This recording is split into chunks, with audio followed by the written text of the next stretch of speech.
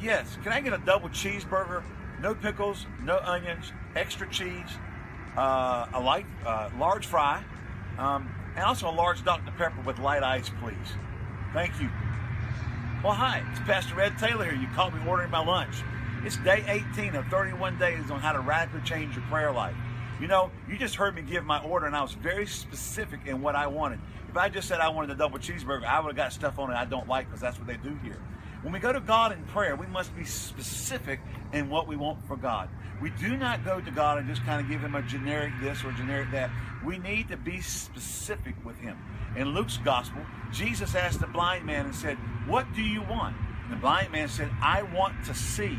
He didn't say, "Oh, Lord, it doesn't matter. I just want to be blessed." He was specific. I want to see.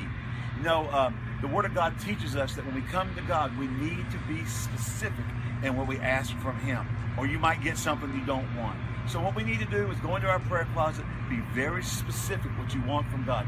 Find scriptures that uphold what you're asking God for, and be specific in what you receive from him. Join me tomorrow for day 19 on 31 days to radically change your prayer life. But for today, pray and be specific.